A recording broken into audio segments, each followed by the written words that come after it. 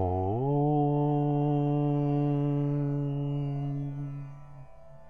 Shuklam Baradharam Vishnum Shashivarnam Chaturbhujam Prasannavadanam Dhyayet Sarva Vignopashantaye. Om Guru Brahma Guru Vishnu Guru Devo Maheshwaraha Guru Sakshat Parabrahma Tasmai Shri Gurave Namaha. Om Akhanda Mandalakaram Vyaptam Yena Characharam Tatpadam Darshitam Yena Tasmai Shri Gurave Namaha. Om Antastamidnibhera Banave Kamadhenave Vikalpa Jagati Kalpatarave Gurave Shri Vijayeshwari Devi Atmanjalihi. Om Sarva Mangala Mangalye Shive Sarvata Sadhike Sharanye Trayambake Devi Narayani Namostute. Jai Karunamai. Namaste.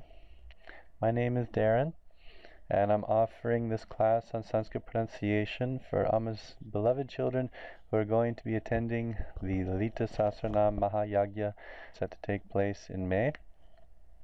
Great boon for our earth and a great opportunity. So a quick disclaimer, I'm not a Sanskrit acharya, I'm really not qualified to be offering this class, but because there's been so much interest in learning this blessed stotram, and I have studied Sanskrit for many years. I've had the blessings of studying briefly with Pandit Rajmani Tuganite of the Himalayan Institute. So I feel hopefully I have something to offer, but if there's any mistakes here, please forgive me, and please feel free to contact me and correct me. So with that disclaimer, let's begin. Sanskrit is known as Deva Bhasha, which means the divine language. It's the language of the gods. It's a revealed language, actually. The rishis, in their meditations, were in touch with the fundamental vibrations of the creation. And in the beginning was the Word, and the Word created everything. So Amma has said that our Vag Karmendriya, our power of speech, is different from our organs of action. It's very powerful. Even the rishis created a whole world before, just from the command of their powerful word. And this universe likewise was created by a word. So when we study Deva Bhasha, this divine language, it's really like studying the real periodic table of elements of the universe, of the creation, because these are the subtle vibrations inside of anything. This is why they say even if you don't understand mentally or intellectually what you're chanting with Sanskrit, vibrationally you understand it because your soul resonates with it. It's working on your soul. And they also say Sanskrit is not like learning another language. It really is a spiritual practice. It's a sadhana. And so when we learn this sadhana, we practice it, we actually experience changes within our body, changes in our lives. The seed sounds are very powerful at awakening up the sparks of divinity inside of us. So the first thing an English speaker comes across when they look to the Sanskrit alphabet is how many more letters there are than we have in English. We only have 26. Sanskrit has these 50 akshas. So there's a lot of subtlety we're going to learn by studying Sanskrit. It's broken down very scientifically, the different resonant chambers of sound in our mouth, how we make those sounds in our mouth. Namely, there are 5 principal resonant chambers in our mouth. The first is in the back of the throat. The second is in the palate, the soft palate. The third is at the roof of our mouth. The fourth is on the back of our teeth, particularly the top row of the teeth. And then the fifth is at the lips. So when we begin Sanskrit, we have to start with the vowels. The vowels are the Shakti, and the consonants are the Shiva, right? So there's no manifestation without the Shakti. There's no consonant sounds without the vowels. I can say ka, but without I can't say it. So This is why Lalita Devi is praised as Panchapretasana. She's the goddess seated on 5 corpses. Those are the 5 lords of the actions of the universe. And even Brahma, Vishnu, Maheshwara, they create, preserve, and destroy the universe. They're like corpses without Shakti. They're unable to do anything, even to move a blade of grass. So likewise, the vowels of the Shakti were unable to pronounce anything in Sanskrit without the vowels. And there's 16 of these little goddesses. And they correspond to the 16 petals of our throat chakra. That's where Saraswati, the Vag Shakti, resides, is in Vishuddhi chakra. Rhythm is very important in Sanskrit. It completely determines the meaning of the words, the rhythm that we say them.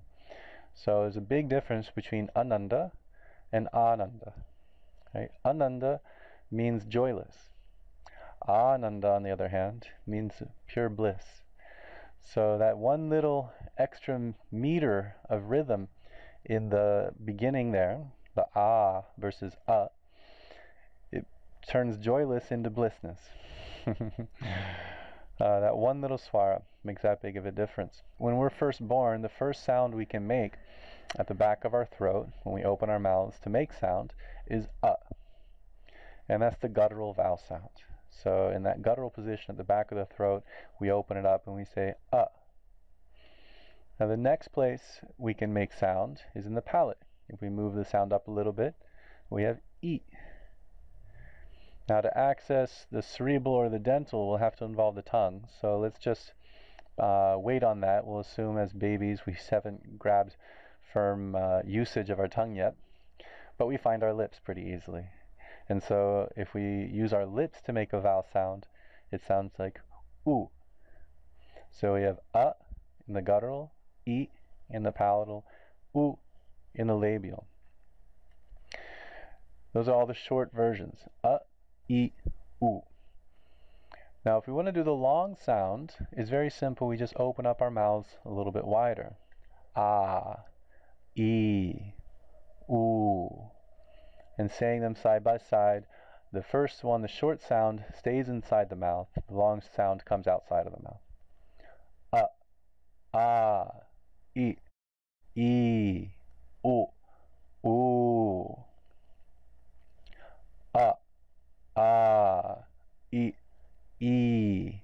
Oo, oo. And so once we learn how to use our tongue, there's 2 main places our tongue can be placed inside the mouth. And this is a big difference from English because we don't have this distinction. Whenever we say a T or a D sound, it's coming from somewhere in between these 3rd and 4th positions here. And so usually, because the dental sound is a very specific flavor in the sound, usually when Indians hear us speaking, they assume all of our T's and D's are cerebral because it doesn't have that dental quality. If it's not touching the teeth, it's a different sound. So even though we're not really doing a strong retroflex action with our tongue, which is where we curl it backward and point the tongue, tip of the tongue more towards the top of the roof, like in this position. When we speak English, it's usually a little bit farther forward. So usually an Indian will hear us and assume we're speaking cerebral sounds with our T's and D's. This is why the dental sound is a very fine study. And this is the tongue position for the dental sound. You can see it's right against the back of the top row of teeth. And notice how the tongue is flat. So it's essential, in order to be able to become adept at moving your tongue from the back of the teeth to the cerebral, the retroflex position, more towards the roof of your mouth, you have to learn how to keep your tongue flat when speaking, which is different from how we usually speak in English. So, going back to the vowels then, if I turn my tongue up towards the roof of my mouth and make it a strong retroflex, a distinct retroflex sound, and use it to make a vowel sound, it goes r, r, r. Now, you might not be adept at fluttering your tongue there, so that's okay. If you just make the sound, you're close enough. Urshi, right? One who sees. Maharshi, Right? Automatically the tongue can curl backward if you just train it to make it more like a strong retroflex R sound.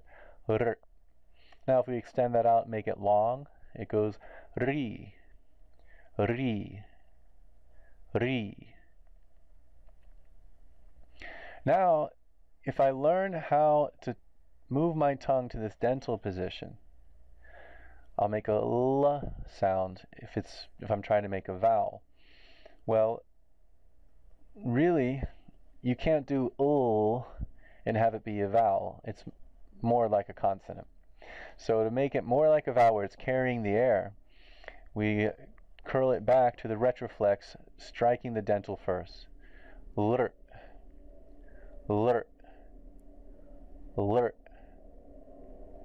If I make that long, lri, lri, lri, r, ri, lr, lri, r, ri, lr, lri. So a little warning that when you're chanting Sanskrit, you're probably never going to see the vowels lr and ri. They really just exist, kind of like how we know certain elements existed in the periodic table because of the theory behind it, but they don't really occur in nature. So it's similar with these vowel sounds. They don't really occur so much in Sanskrit chanting.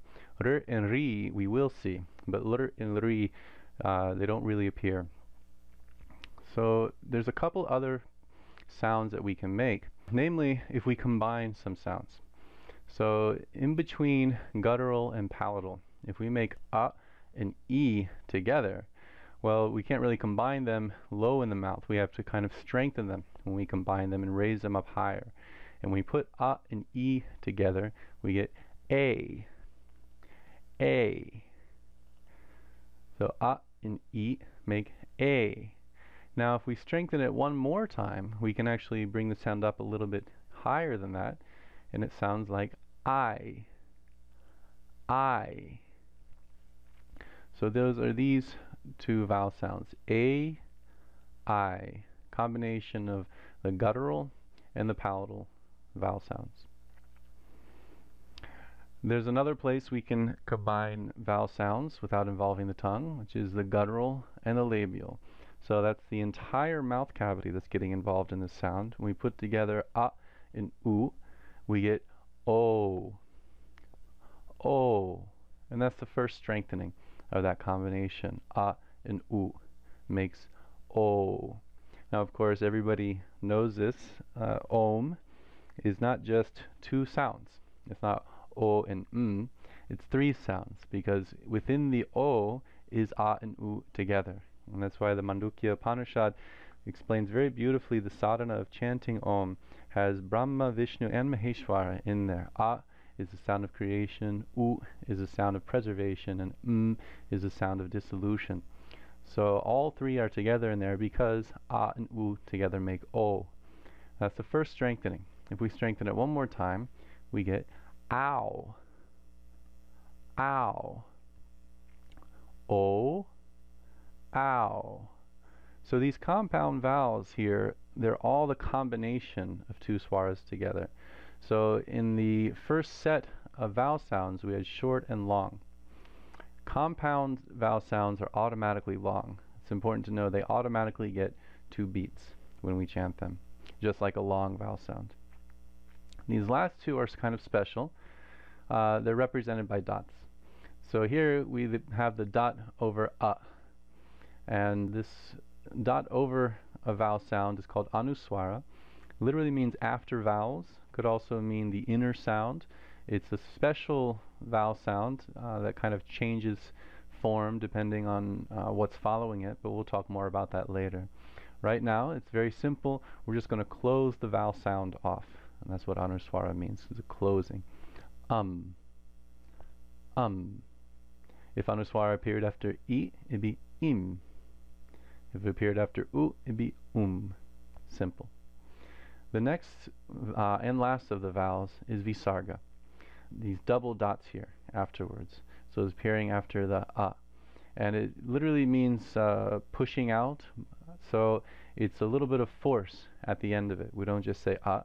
We put a little force behind the air and it comes aha, aha. If it was after E, it'd be ihi. And if it was after U, it'd be uhu. But standard Sanskrit alphabet, we put it after ah, aha. So let's chant all the 16 vowels together. We'll do it one line at a time. A, a, I, u, u.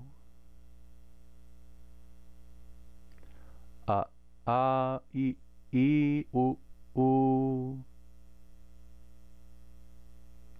R, ri, r, ri.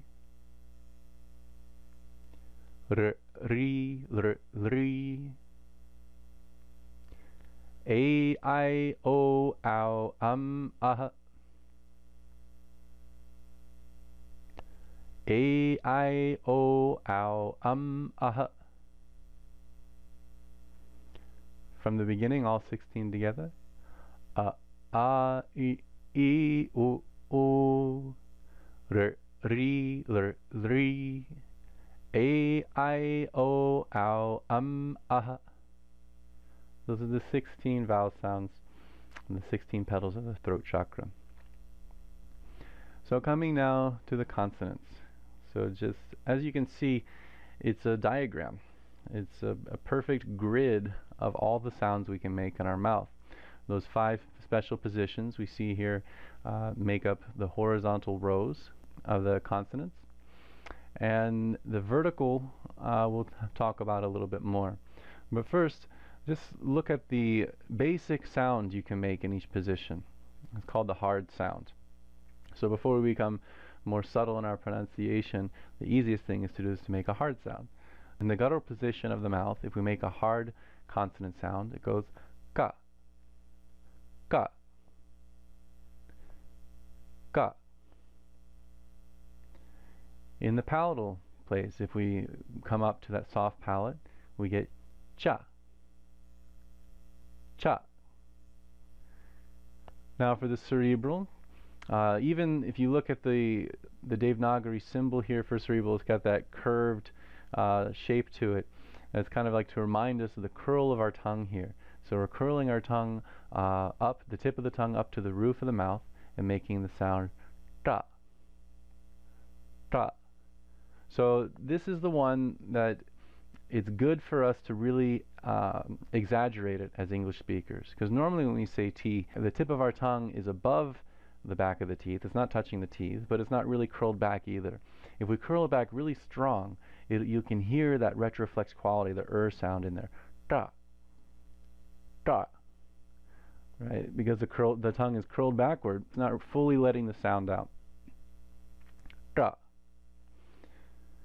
Now the dental is something to really pay attention to, because this is something we don't do in English normally, and you'll find that when you start to really pay attention to this, that the mantras take on a very sweet quality to it.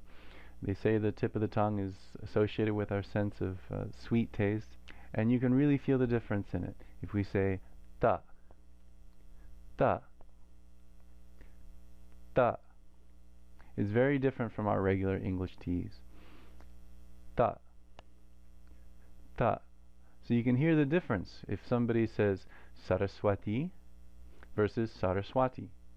Right? The second one is not, it doesn't have that sweet quality. Saraswati. Then we come down to the labial, and that's very simple. Pa, pa. So if instead of a hard sound we make a soft sound, then we come over here to the third column. In the guttural position, that soft sound is ga, ga, ga. In the palatal, ja, ja, ja. Cerebral, da, da, da. Dental, da, da, da. And labial, ba, ba, ba. Now let's talk about this concept of an aspirated vowel. In Sanskrit, the rishis were so concerned about our prana, the use of our breath when we speak. And actually, when you start to study the grammar and the laws of combination, all the rules of grammar suddenly make beautiful sense when you realize that it's just to conserve the prana used when speaking. So every little rule, it's always to conserve the most amount of life force and be the most efficient in conveying what we're speaking. So there is an attenuation to the amount of prana being used when spoken. And so these aspirated consonants are called mahaprana sounds because there's a lot of prana behind them, a lot of breath behind them. And these are the ones that Amma says are very important to emphasize when we're chanting mantras in particular because they contain so much power in them. And you don't want to miss the power of these very special consonant sounds. In the guttural, it's just like ka, but we're going to put more air behind it. And you really want to make it feel like there's air coming out of your mouth when you say it. Ka, ka, ka. So the difference between ka and ka. If we do the soft aspirated, again we just do ga and add a lot of air. Gaha, gaha, ga, gaha. So that we can chant all the way across the row now, let's talk about the nasal. Nasal is very simple, just what the tongue naturally makes if you hold it there in that position. So in the guttural position, this is the hardest one, it goes nga, nga. It's very easy to think if you just think of ng sound. We say it when we say the word king, for example. Kinga. So it's a nga sound. Coming to the palatal, the hard aspirated come from cha to cha, cha. Soft aspirated, jah, jah. Reading across the top, cha, cha, ja, jaha. And then the nasal sound, and the palatal, we're using the top of the tongue still, not the tip. Nya, nya. You can feel how that's different from nga. It's farther up in the mouth. Nya. Come into cerebral then. If we put the aspirate to ta, we get ta, ta. Put the aspirate to da, we get daha, daha. And then the nasal, na. And it's worth noting here, all the cerebral sounds have this dot underneath it in the English transliteration. So it'll take a long time to learn the Sanskrit alphabet, the symbols for each letter, and to be able to read it. That's a much deeper study. It takes a lot more time than learning the pronunciation. So if we're reading the English, this is what we have to pay attention to. If there's a dot underneath any letter, it always means a cerebral sound. And it's worth noting, if you look up at the cerebral vowel sound, r, it also has the dot, as is ri. Lr ends in a cerebral sound, and so it also has the dot underneath it, even though it begins in dental. Okay, so the dot underneath means cerebral. If there's no dot, then it's dental. Ta, ta, ta. Da, dha, dha. And then the nasal, na. Coming to labial, ba, pa, ba, baha, ma. Pa, pa, ba, baha, ma. Pa, pa, ba, baha, ma. So let's read all the consonants. We'll go one line at a time. Ka, ka, ga, gha, nga. Ka, ka, ga, gha, nga. And let's do the palatal. Cha, cha, ja, jaha, nya. Cha, cha, ja, jaha, nya. Cerebral. Ta, ta, da, daha, na. Ta, ta, da, daha, na. Dental. Ta, ta, da, daha, na.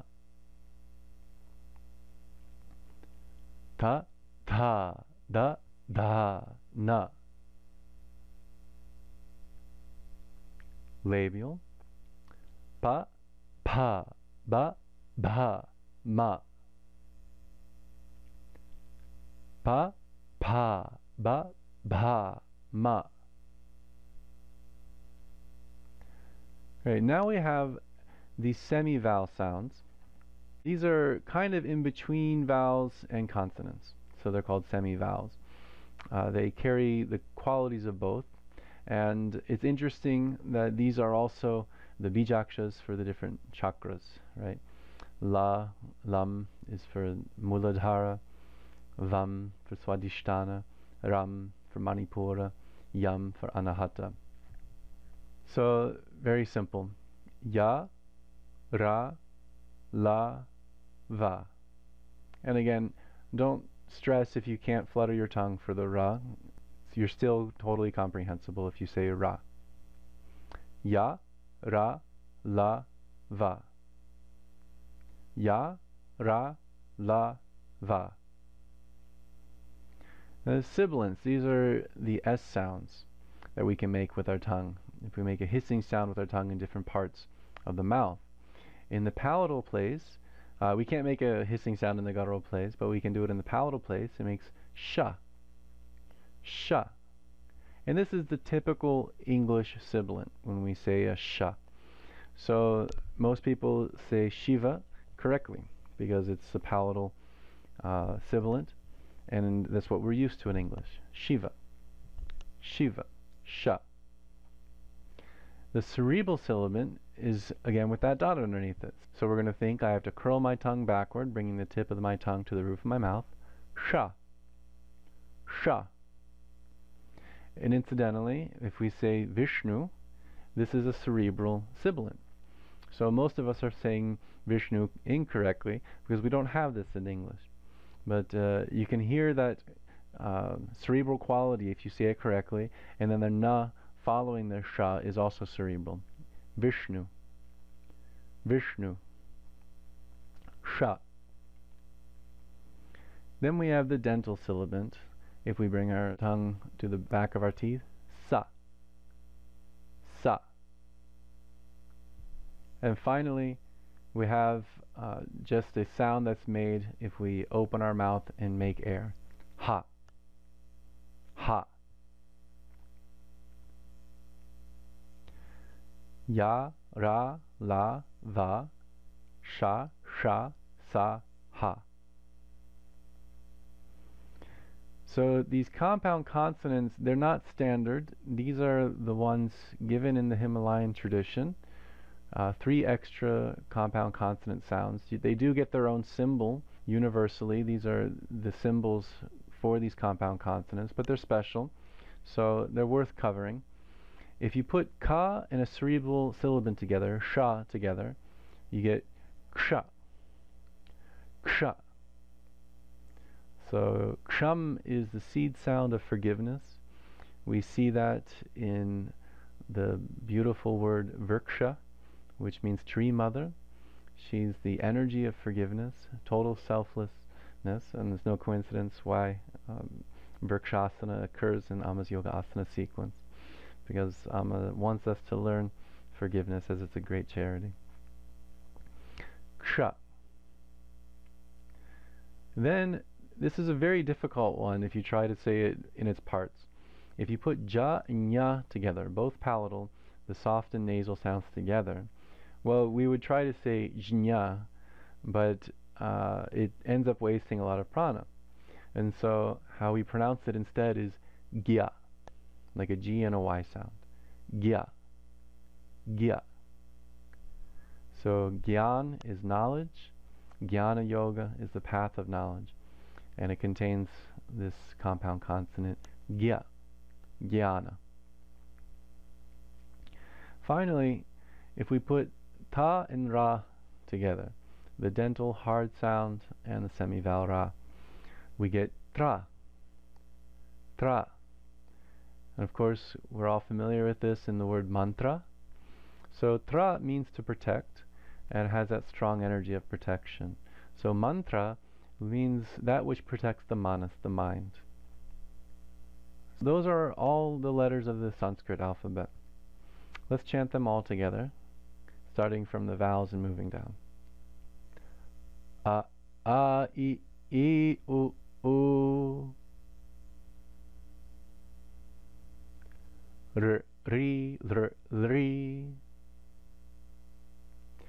A, I, O, Au, Ah. Ka, Ka, Ga, Ga, Nga. Cha, Cha, Ja, Ja, Nya. Ta, Ta, Da, Da, Na. Ta, Ta, Da, Da, Na. Pa, Pa, Ba, Ba, Ma. Yara, Lava. Sha, Sha, Sa, Ha. Ksha, Gya, Tra. So I have a recording of Pandit Rajmani Tuganite at the Himalayan Institute chanting these vowel sounds for you. He goes through it one time in its entirety, and he explains also that in traditional Sanskrit schools they leave out the r, ri, lr, lri when they're chanting the full alphabet because those are more specialized vowel sounds anyways. And so there's, in the recording, he'll go through the Sanskrit alphabet also a little bit quicker and omitting those in a traditional recitation format. A, I, U, Ri, Lri, E, I, O, Au, Ah. Ka, Kha, Ga, Gha, Nga. Cha, Cha, Ja, Jha, Nya. Ta, Tha, Da, Dha, Ana. Ta, Tha, Da, Dha, Na. Pa, Pha, Ba, Bha, Ma. Ya, Ra, La, Wa, Sha, Sha, Sa, Ha, Ksha, Gya. Tra, A, I, U, E, I, O, Au, Ah. Ka, Kha, Ga, Gha, Nga. Cha, Cha, Ja, Cha, Nya. Ta, Tha, Da, Dha, Ra. Ta, Tha, Da, Dha, Na. Pa, Pha, Ba, Bha, Ma. Ya, Ra, Lava. Sha, Sha, Sa, Ha. Ksha, Gya. Tra, A, I, U, E, I, O, Au, Ah. Ka, Kha, Ga, Gha, Nga. Cha, Cha, Ja, Cha, Nya. Ta, Tha, Da, Dha, Ra. Ta, Tha, Da, Dha, Na. Pa, Pha, Ba, Bha, Ma. Yara lava shasha saha kshatgyan tra. So now you know the elementals of sound that make up the Akshamala, the Sanskrit alphabet.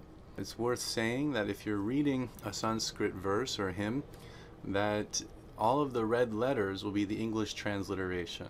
And most hymns that are properly translated will look exactly like this, so there won't be any confusion between the cerebral and dental sounds, for example.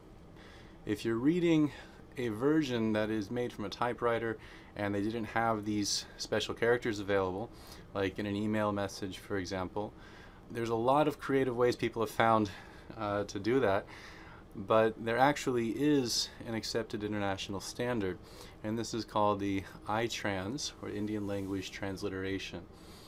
And this is what the Akshamala looks like transliterated using iTrans. So you'll notice the long vowels are basically doubled or capitalized, and any special kind of character is capitalized to symbolize it. So the retroflex sounds are all capitalized. R, ri, lr, ri, ta, ta, da, da, na, all capitalized. Also, you'll notice visarga, the aha at the end, is capitalized, and anuswara. You'll sometimes see anuswara with a dot because when we transliterated it with the special character, it's the M with the dot underneath it. But here you'll see it often as capital M or dot M. So this is just worth mentioning. You can pause the video and copy that or study it and memorize it for your resource. Now, talking about anuswara, we wanted to talk a little bit more about this special character. It is the inner vowel that changes according to what follows it. So if there's nothing that follows it, then it's just closing the mouth. You make an sound.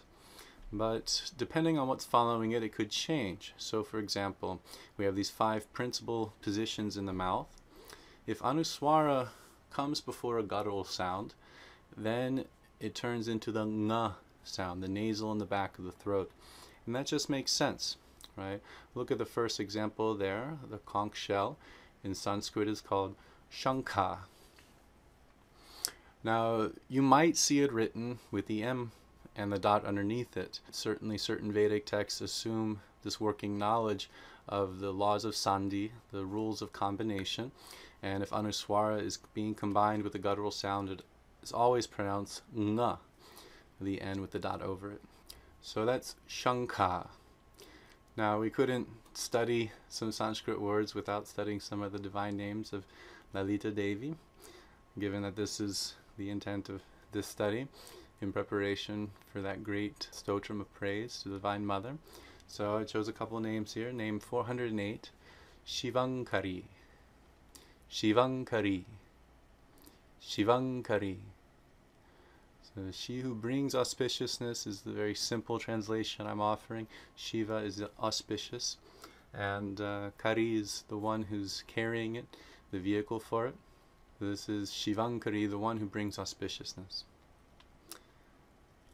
Number 50 is Anavatyangi. Anavatyangi. Anavatyangi. I won't try to translate these names because it's a huge study. I'm not qualified at all. With Amma's grace, hopefully we'll have some of Her Holiness's translations of these most powerful names, but I'm sure that each name is going to have several pages behind it. Okay, if anuswara precedes a palatal sound, it's the nya, the palatal nasal sound. So a couple of examples here. Niranjana, Niranjana, Niranjana. Ranjana is color, refers to the way desires color our perception. So Niranjana, she who's uncolored, she's perfectly transparent. Number 948, Panchami, Panchami, Panchami. She is the 5th is a very basic translation, of course. The number 5 is very auspicious, refers to the 5 Panchamahabhutas of Mother Nature. Of course, Divine Mother is in that form, and Gayatri Devi, as we know, has 5 heads as well. So if anuswara precedes a cerebral sound, it's pronounced like the cerebral nasal na. There's a couple nice Examples here, number 755, Chandika, Chandika, Chandika. Chandi Devi is the killer of the demon of pride and demon of shame. She's the goddess praised in the 700 verses to the Divine Mother. She's also the goddess in Mysore, the presiding goddess there at the Shakti Peetham in Mysore, the same temple that Amma's mother took a holy pilgrimage to and received the divine darshan and vision that she would give birth to an incarnation of the goddess. The name 392, this is a mouthful. Shri Kantardha Sharirani. Shri Kantardha Sharirani. Shri Kantardha Sharirani. So Shri Kanta is a name for Lord Shiva, the holy throated one who drank the world's poison. And Ardha is half. Sharira is the body. Half of Divine Mother's body is Lord Shiva. They're always together. You can never separate Shiva and Shakti. So if Anuswara precedes a dental sound, it's pronounced like the dental nasal na. All these are very easy to understand, but it's worth practicing a little bit. So 447, beautiful name for Divine Mother, Shantihi. Shantihi. Shantihi. She who is ultimate peace. And then of course, have to explain why Sanskritam was spelled with the M with the dot underneath it and pronounced like a na, because it's Anuswara. Sanskritam. Sanskritam. Sanskritam. What we're studying. So if Anuswara precedes a labial, it's very simple. Labial nasal sound is ma. Name 122. Shambhavi. Shambhavi. Name 877. Niralamba. Niralamba. Niralamba. Name 268. Samharani. Samharani. So there are also rules of combination, sandhi rules for visarga, the last of our vowel sounds, but we can cover that in future lessons. The next lesson will be about the rhythm in Sanskrit. It's very important we get the good rhythm down. So again, give my contact information here in case you have any questions. Feel free to contact me. Thank you very much. A couple of closing prayers for world peace. Om Asatoma Satgamaya Tamasoma Jyotirgamaya Mrityorma Amritam Gamaya Om Shanti Shanti Shanti Loka Samasta Sukhino Bhavantu Loka Samasta Sukhino Bhavantu Loka Samasta Sukhino Bhavantu Swasti. Jai Karunamai.